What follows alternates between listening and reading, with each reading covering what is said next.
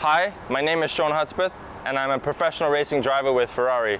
Today we're going to be reviewing one of my all-time favorite V8 Ferraris, the Ferrari F430. Like, subscribe to my channel for more videos like this. We're going to be posting regular car reviews, so stay tuned.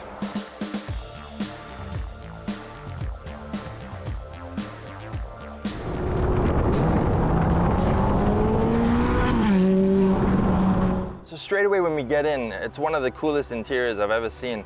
You have this awesome massive rev counter in front of you and it makes you feel like you're in a real racing car. You have these circular air conditioning vents which are very similar to my GT3 racing car that I drive. You have this lovely Ferrari logo here. It just feels very special when you're sitting in it. The current owner has opted for these long carbon fiber paddles, which are super nice. The interior is not overly complicated, it's simple, but it has a nice design and it has a special feeling to it as well. If you look at the attention to detail on the stitching, it's very nice. Even the carpets, the quality of the leather, the seats feel great. Everything about this is a nice place to be. Here we have the Manettino. Basically, it's how you select the characteristics of the car. So the first one is snow and ice, pretty much irrelevant, especially for Singapore. The next one is for regular road use. Then we have a sport mode, which sort of backs off the traction control, speeds up the throttle response, the gear changes, the exhaust note, suspension as well, it becomes a little bit stiffer.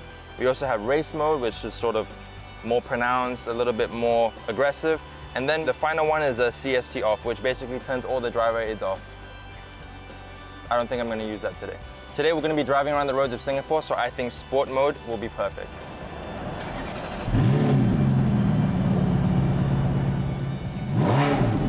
I'm in love already. The visibility is good, not having any problems filtering. It's very easy to drive. So even though this model is the one with the F1 flappy paddle transmission, there is an auto mode. So you can drive the car in automatic mode very easily.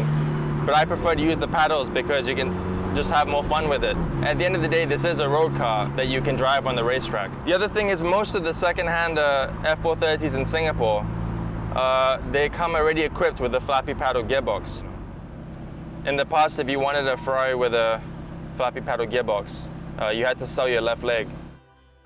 Now before we go any further, I just want to say a big thank you to my title sponsor, East Coast Podiatry. They are a specialized clinic in Singapore for incredibly fast and effective treatments. I really wanted to have them as my team podiatrist as they have been keeping me pain-free so that I can perform at my best.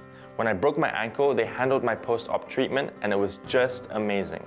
This was like the ultimate test. I had to recover from a broken ankle in a matter of weeks, so they were pressed for time, working against the clock. They went all out like a pit crew and they did different types of high-intensity treatment just to get me back on track as quickly as possible. After my first surgery, I could race, but I still couldn't run. Nearly 5 months later, I had a second surgery to remove the metalwork which they put in the first time. However, I was still in too much pain to be able to run. Then I flew back to Singapore and after just a few weekly treatments at East Coast Podiatry, I was able to run again for the first time in nearly 6 months. They really made such a huge difference for me. I have personally recommended my own parents and my friends to go and see them. So if you're looking for a clinic which is absolutely world-class at treating foot, ankle, knee, and general leg issues, East Coast Podiatry is one that you can really depend on. Now back to the car. So I absolutely love the styling of this car. I remember when it came out in 2005, I was only 11 years old. And I just dreamt every day since of being able to drive one, and thanks to a good friend of mine, that dream has finally turned into reality. The car was designed by Pininfarina in collaboration with Frank Stevenson, and it looks absolutely fantastic. The oval air intakes at the front sort of resemble the Ferrari F1 from 1961, the 156, that Phil Hill drove to the F1 World Championship. So there's some history in the car as well. No other brand has a racing history as rich and as long as Ferrari does. They're just miles ahead of everyone else, and when you're driving a Ferrari, you really feel that emotion and the passion and the racing history that has gone into it. You feel the passion and the love of the engineers, the mechanics. It just feels special. The other thing with this is that the F430 is one of Ferrari's last naturally aspirated V8 engines. So you have that lovely sound, which gets lost a little bit of the newer turbos. So that's always something to appreciate if you buy a Ferrari F430. Also with the Spider, this is the last model with a transparent engine cover. So you have that lovely view of the lovely 4.3 litre V8 behind. Another thing I love about the styling of this car is that every air intake, every vent that you see has a purpose. For example, the air vents that are in front of the front wheels, they're there to help reduce drag of the air coming in through the front and passing through the radiators. So everything has a purpose. Even these little gaps in the wing mirrors, that's to direct airflow to the rear air intakes to cool the engine. And one of the F430's trademarks was that you have the name of the car, F430, etched into the wing mirror, only on the right side, which I think was really, really cool. I wish they kept that. At the back, you've got those traditional quadruple rear tail lights, which are very, very Ferrari-esque, and they're sort of inspired from the 360, which was the predecessor, but they've been raised up and out, so the top of the headlight sticks out of the body of the car, so it makes it look a little bit more aggressive. Some people say that the 360 was a little bit too round, a bit too soft. So with the F430, they just wanted to work on making the car a little bit more aggressive, a bit more Ferrari. So on a twisty road, the chassis just feels so in tune. It just goes where you steer it. The car feels light. If corner's flat, there's absolutely no roll. When you drive this car at the limit, you're really able to pull off spectacular power slides, and that's thanks to the wonderful new E differential at the time, which came from Michael Schumacher's 2004 Formula 1 car. I think that's definitely one of the most special things about this car, the engine. Made in Ferrari's factory in Maranello. The history in this engine is just incredible. So I'm going to put the car into race mode now, which basically sharpens up the throttle response, sharpens up the gear changes, makes the exhaust note louder, stiffens up the suspension.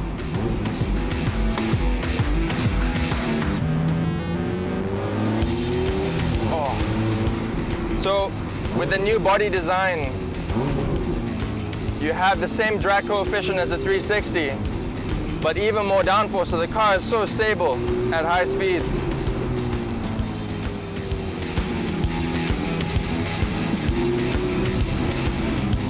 This is just amazing.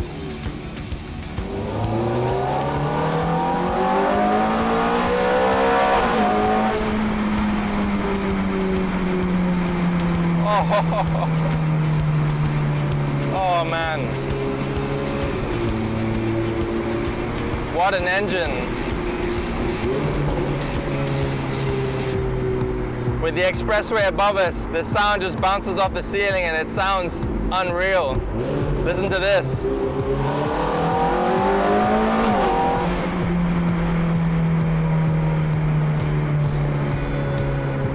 I've got goosebumps. Just never get sick of that. And I love this sound of the exhaust. You get this burble on the overrun, so when you go on the throttle and then you get off, there's this pop, pop, pop, pop, pop, pop sound, which is basically just the excess fuel being burnt off. But I love it. So Ferraris are a very, very special make of car. It's a very, very special brand. So they only make around 10,000 cars per year. And most manufacturers that mass produce their cars, they can make that much in like a week. So Ferrari don't make very, very many cars, so they're very, very exclusive. So they already keep their value. A lot of people buy Ferraris as an investment, and especially now, all the new Ferraris are becoming turbo. And we're gonna lose the V8 soon as well to a V6. This car is already an icon, so it'll definitely hold its value, if not go up, because it's gonna be a future classic for sure. The other reason is by 2035, the Singapore government has introduced rules to stop the import of petrol cars or combustion engines. And only allowing for, I think it's electric cars. So with the supply rather going down and fewer Ferraris in Singapore, simple rule of demand and supply, the value is going to go up for sure. If I had the money, I would buy this car right now. Should you own or should you buy a Ferrari in Singapore? And the answer is yes. And there are three main reasons. One is that you have some of the smoothest roads in the world.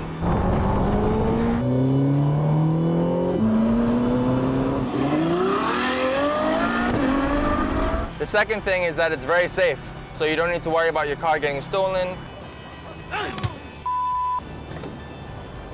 You don't need to worry about someone coming and scratching it or trying to mug you in the car. And the final reason is that, we live so close to Malaysia, and in Sepang we have a world-class Formula 1 racing track, which you can pay to go and rent. So even if you do want to drive the car super fast, you can always go there. Especially as restrictions are easing now, you have a lot more opportunities. But even if you don't, even if you want to just drive the car slowly, it's an absolute joy, it's an absolute pleasure. You know, even if you're just trundling along at 60 kilometers an hour, the car feels great. It has a great noise. To be honest, I'm struggling to find any bad things about this car. There's nothing that I don't like. Wow, what a day.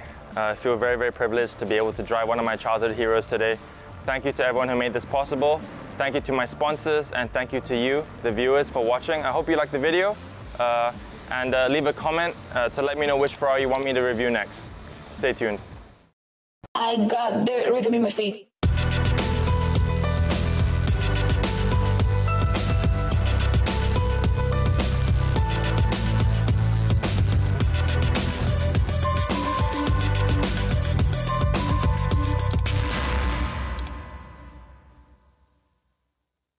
I haven't had bak chor mee since February when I left.